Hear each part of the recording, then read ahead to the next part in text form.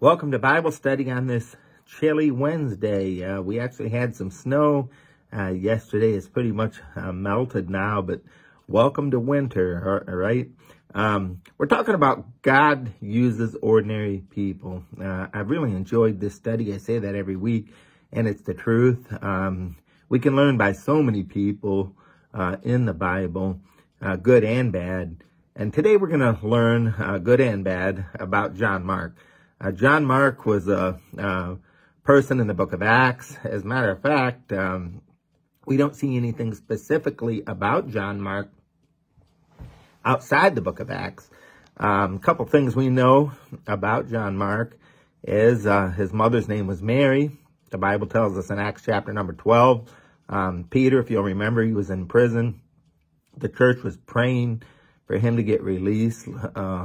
Lo and behold, a miracle happened. He was sprung from prison by God. He went to a house, and if you'll remember, he knocked on the gate, and that was the house of Mary. Now, Mary was the mother of John Mark.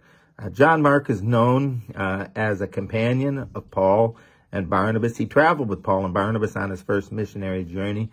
Acts chapter 15 tells us that he quit, and that caused some problems, and we're going to talk about that in our lesson today. So the bulk of our lesson will be about John Mark and about this disagreement that John Mark caused by his quitting.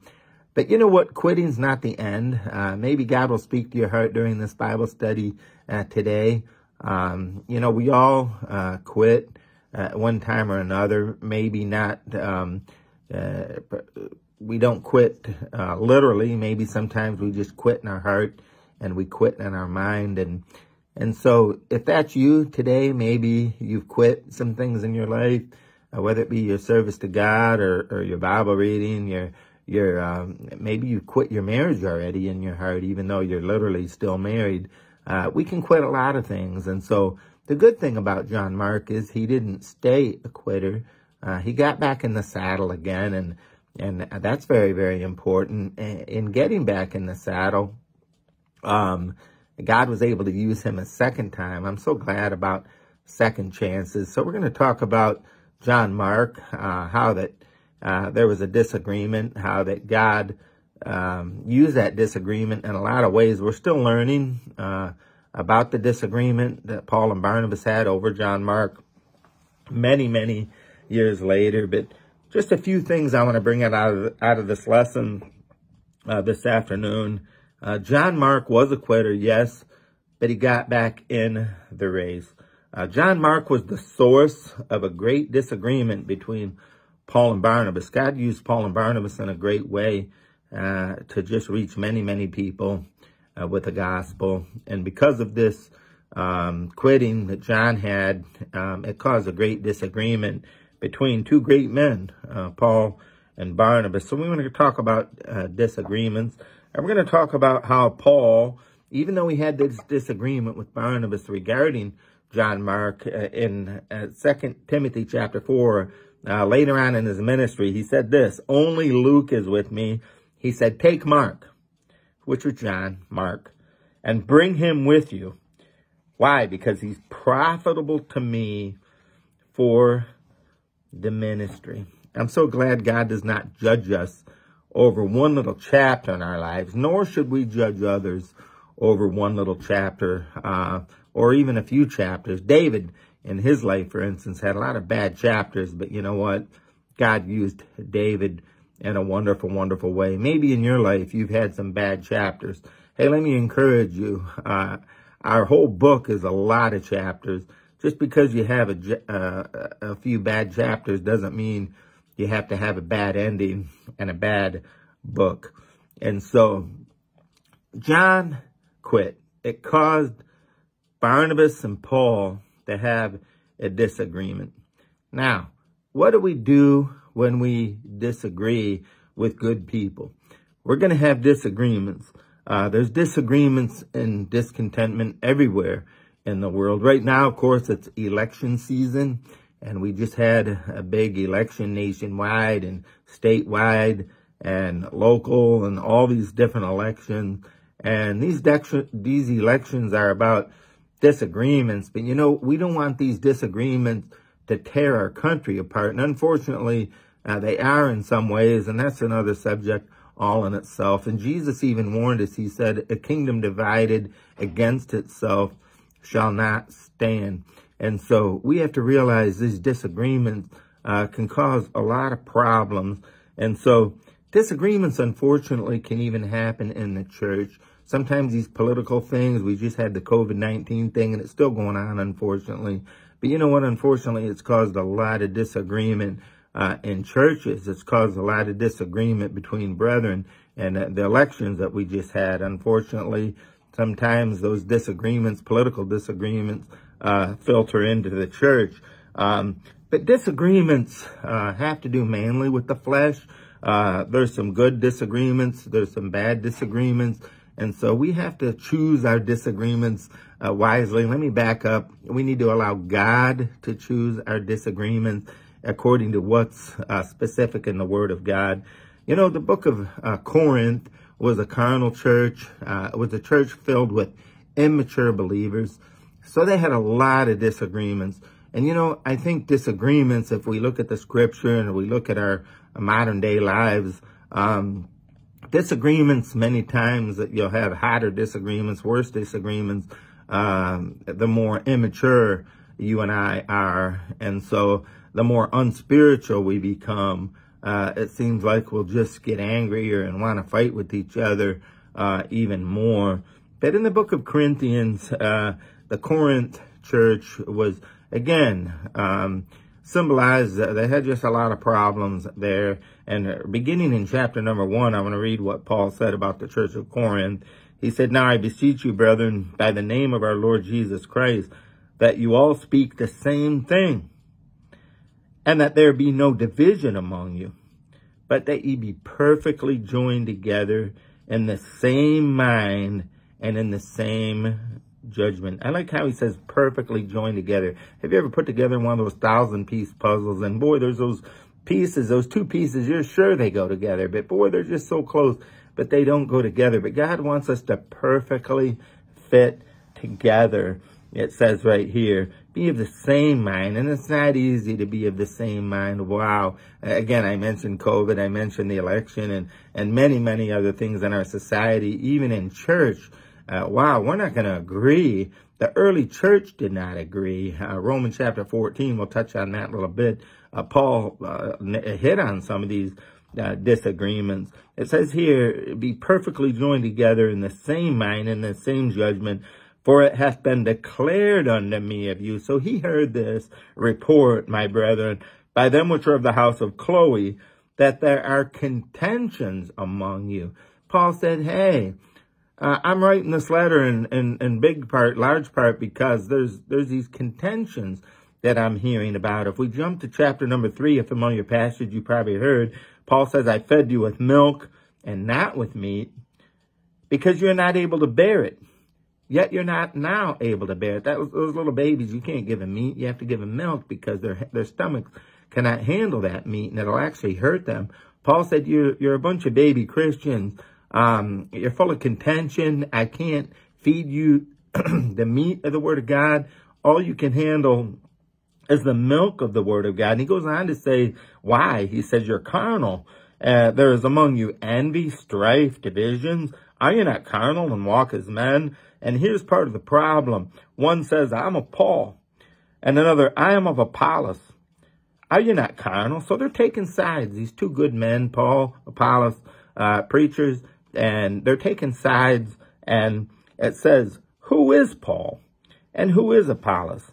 But ministers by whom you believe, even as the Lord gave to every man. And listen to what Paul says here. What wisdom? He says, I have planted, Apollos watered, but God gave the increase. So then is neither he that planteth anything, and neither he that watereth. Listen to this, but God gives the increase. He said, you know what, we're on the same side.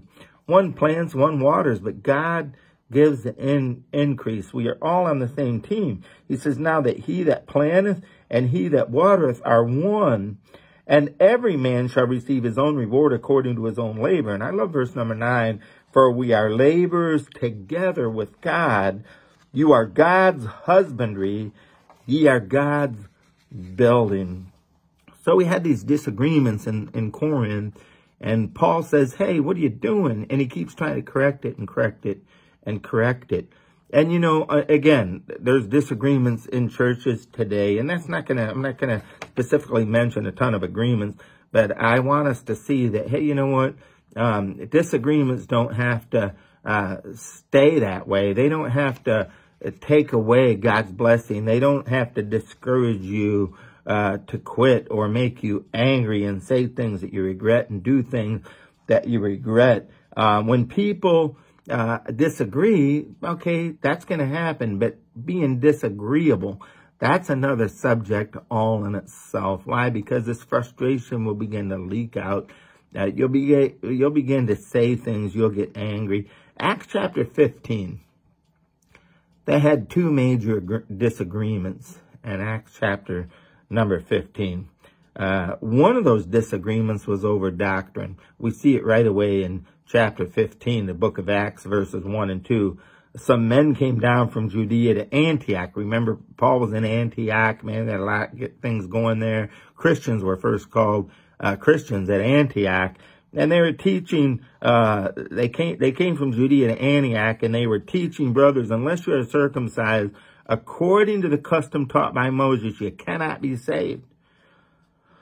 And so, wow, the Church of Jerusalem was having a major meltdown, major problem. There were a group of Pharisees that got saved, a group of Jews that were saved. Now they're trying to say, hey, you know what? You cannot truly be saved without also getting circumcised.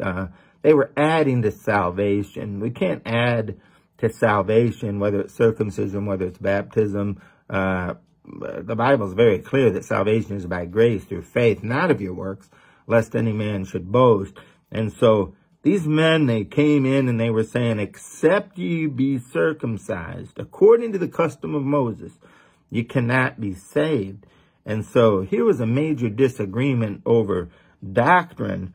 And then the second disagreement we see down towards the end of the chapter, there was a disagreement that Paul and Barnabas, and I alluded to that already, that Paul and Barnabas had this disagreement of opinion over John Mark. Paul said, no, I'm not taking him. He quit the last time. Barnabas said, no, we need to take him. So we have two major disagreements. We have a disagreement over doctrine, which is very serious. And then we have a disagreement over opinion, which can also be very serious. But we need to learn what these arguments are, what these disagreements are. Is it a doctrine issue, which is black and white, or is it a gray issue, which is just opinion? In Acts chapter 15, it says, after some days, Paul said unto Barnabas, let us go again and visit our brethren in every city. We have preached the word of the Lord, and see how they do. And Barnabas determined to take with him John, whose surname was Mark. By the way, this was his nephew, we see in another scripture. But he says, hey, let's take John Mark back with us. The Bible says Paul thought it not good to take him with them, who departed from them from Pamphylia, and he went not with them to the work. Again, God's not specific about this, but at Pamphylia, he said, adios. He said, I'm leaving. I'm going back home. And Paul said, I'm not taking him this time because he quit the first time. And sadly, verse number 39, the Bible says, and the contention was so sharp between them that they departed asunder one from the other. So Barnabas took Mark and sailed unto Cyprus, and Paul, we know, took Silas.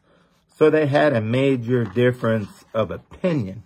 This was not some salvation doctrine that God is very clear about, that we are saved by grace through faith, not out of ourselves. It's not of works, lest any man should boast. This was an opinion about a person named John Mark. And so disagreements over matters of opinion, wow. can cause the church major problems. And we cannot rise up those disagreements of opinion to be the same as doctrinal issues. And so we have to be careful about that. Hey, we're going to have disagreements about a lot of things. Now, again, the purpose of this lesson is not just to name a list of disagreements. I'm not going to go down that rabbit trail today. But there are things that we disagree. I'll just say music. Music is one of those things where people have a lot of disagreements about in the church. And so differences of opinion.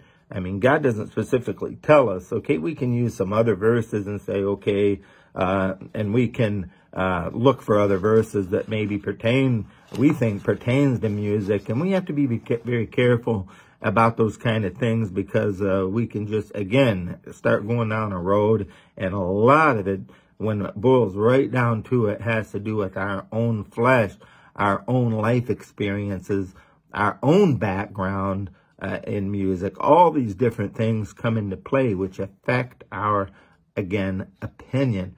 But the Word of God is cut and dried on many things, and doctrine is that thing that I'm talking about. And so we can have disagreements.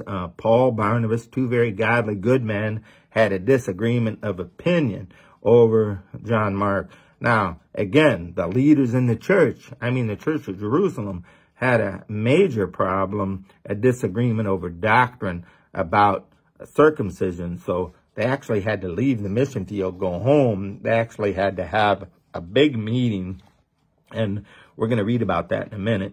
But let's learn that disagreements, first and foremost, I wouldn't say foremost, but they're inevitable. Inevitable. Hey, are you married? Don't raise your hand. You're going to have disagreements in your marriage. You're going to have disagreements on the job, especially. You're going to have disagreements in the church. It doesn't matter what it's over. We're going to have disagreements. What color to paint a wall, music, different things. We're going to have disagreements. And so they're inevitable. Here's another thing. Disagreements are dangerous. They're dangerous. Those disagreements in your marriage can get so intense, of course, it can lead to even divorce. Those disagreements with work can cause you to quit your job. Those disagreements with friends, I can think about friends that had disagreements. I'm not talking about doctrine, salvation, different things like that in the Bible, but I'm talking about just disagreements about different things. And boy, the contention, just like Paul and Barnabas, two godly men, the contention was so great between them over this opinion about John Mark that they departed ways. Now, John Mark is a good guy, okay? John Mark actually wrote the Gospel of what? Mark. Now, do you think God would use him to pen that through the prompting of the Holy Spirit, of course? One of the Gospels. And so John Mark was a great person, great guy. He did quit. He had a past. He had a history. Who does not have a history? Who does not have a past? Paul did, by the way, and he said, forgetting those things which are behind, I pressed toward the mark. And so disagreements are inevitable. We're going to have them. Disagreements are dangerous. And I believe this, disagreements, most of them anyways, are solvable. What do? Well, we talk.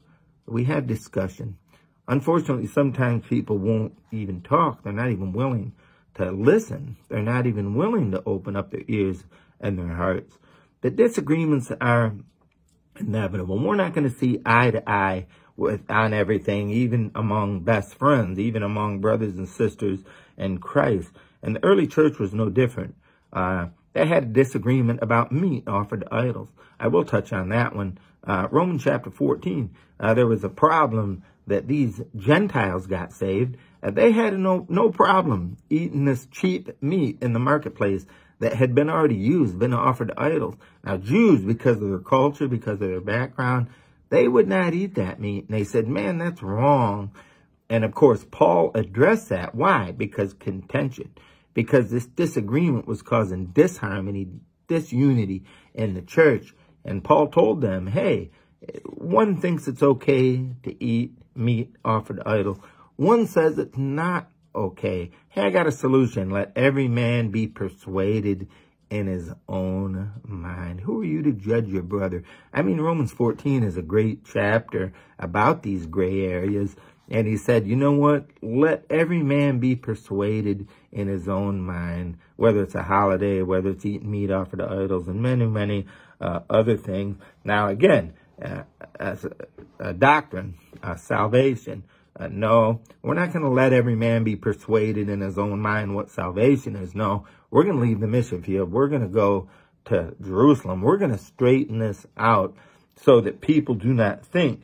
And so, again, I'm going to go to Acts chapter 15 about this disagreement about doctrinal issues and, again, salvation in this situation. Certain men came down. They taught the brethren, unless you're circumcised according to the law of Moses, custom of Moses, you cannot be saved. And what did Peter do? He spoke up, and they had a conference in Acts chapter 15, verse 7. And when there had been much disputing, okay, there was some heavy disagreeing going on. When there had been much disputing, Peter rose up and said unto them, men and brethren, you know how that a good while ago God made a choice among us, that Gentiles by my mouth, you remember when Peter had the vision about the sheet coming down from heaven? And Peter's talking about that. He said that the Gentiles by my mouth should hear the word of the gospel and believe. And God, which knoweth the hearts, bear them witness, giving them the Holy Ghost, even as he did to us, and put no difference between us and them, talking about Jews and Gentiles, purifying their hearts by faith, so they got saved the same way we did. Now listen to what he says, what Peter says to these people. Now therefore, why tempt ye God to put a yoke upon the neck of the disciples, talking about circumcision, which neither our fathers nor we were able to bear? Hey, our fathers couldn't keep the law. Why are we going to keep trying to put this yoke of the law upon the necks of these Gentiles? They can't keep it, neither can we. And I'll read it again. Now why tempt ye God to put a yoke upon the neck of the disciples, which neither our fathers nor we were able to bear? But we believe that through the grace of the Lord Jesus, we shall be saved, even as they. The grace of the Lord Jesus. So what are you doing teaching this? It's not right. And so they made it right. So disagreements are inevitable. Here's the second thought. Disagreements, again, are dangerous. Again, chapter 15, verse 2. They had no small dissension and dispute. And so we have to be careful about becoming angry. You know, these political discussions, disagreements can lead to anger. And if we're not careful, they can even lead. I read a couple instances where people start fist fighting over these type of things. I mean, people go to sporting events. One guy's wearing one jersey, one fan is wearing a different jersey, and they go to fisticuffs because of a disagreement about sports and about different things. And so we have to be careful. God tells us to be angry and sin not. In Ephesians chapter 4. Be angry and sin not. Don't let the sun go down upon your wrath. Don't stay angry. Don't let these things fester in your heart. It'll affect your sleep. It'll affect your health. God says, be not angry. Be angry and sin not. Let not the sun go down upon your wrath. And it's interesting. The very next verse, neither give place to the devil. Don't give place to the devil. And we do that when we lose our cool. Every time we lose our emotions, we're giving place to the devil to do things we normally wouldn't do, to say things we normally wouldn't say. Why? Because we're angry. And so disagreements are very, very dangerous. Why? Because they lead to anger. In the worst case scenarios, they lead to uncontrollable anger, and it causes a lot of problems. That's why James, he admonishes us, and I love the scripture, James 1:19. All of us would do well to heed this. So then, my beloved brethren, let every man be swift to hear, slow to speak, slow to wrath. For the wrath of man does not produce the righteousness of God. And boy, we know that's the truth. The wrath of man does not produce the righteousness of God. And so, you know, you've probably heard it said, anger is one letter short of danger. All you have to do is add the D in the front, and anger becomes danger. Disagreements can be dangerous in any relationship, in any church, in any country. We just have to be very, very careful. And let me give you some good news. Disagreements are solvable. You know, later again, Paul said, bring with me John. He was saying I was wrong. John is profitable to me for the ministry. And you know what? There's some good in John. Yes, he quit. And let me remind you today, there's good in people. I mean, yes, maybe they messed up. Maybe they did wrong. I'm not condoning that. But I'm saying, you know what? There's good in people. And so we do well to look for the good in people. And disagreements are solvable. The Bible says in Proverbs 13, verse 10, only by pride cometh contention. Only by pride comes contention. These disagreements, for the most part, not every situation, but for the most part, disagreements are rooted in pride. We think we know everything. We think we're right. Everybody else is wrong. And so most problems, disagreements, are solvable, but we must humble ourselves. Only by pride comes contention. And we must go to who knows all things, God. We must go to the Word of God. And if it's not spelled out, I mean specifically in the Word of God, we need to learn to give grace. You know what? Because we don't know everything. One of these days when we get to heaven, that which we know in part right now, one day we will know it, but not till then. And in the meantime, give grace. The Bible says it this way. Romans chapter 12, verse 18, powerful, I love it. If it be possible, as much as lieth in you, live peaceably with all men. As much as lieth in you. If at all possible, don't let these disagreements cause you to lose fellowship. Don't let these disagreements cause you to get divorced. Don't let these disagreements cause you to quit your job. Hey, if possible, as much as lieth in you, Paul said to the Romans, live peaceably with all men. Paul told Timothy this, young man entering the ministry. A servant of the Lord must not quarrel or strive, but be gentle to all men. And very, very important. And you know what? There's enough anger and there's enough contention in this world. We don't need it in our homes. We don't need it in our churches. And so disagreements are solvable by being humble and also by looking to what God says. What does God say about this disagreement? Patience also. Patience. You know, many, many times I come to a dilemma, I come to a disagreement, I come to a problem, a situation, and you know what I do? I go to the Word of God, I wait, I pray. I ask the Holy Spirit, doesn't God promise us that the Holy Spirit will what? Will guide us into all truth. And so, let me encourage you today again. Maybe you're thinking of quitting. I'd like to encourage you, first of all, don't. But if you have quit, realize this, God's not done with you. God used John Mark in a great way after he quit and went home. God even used him to write one of the Gospels, the book of Mark. So let me encourage you to get back in the saddle again. Let me ask you this. Are you disagreeable? It's one thing to disagree, but we don't have to become disagreeable. We don't have to lose our temper. We don't have to lose our cool. We don't have to lose our testimony.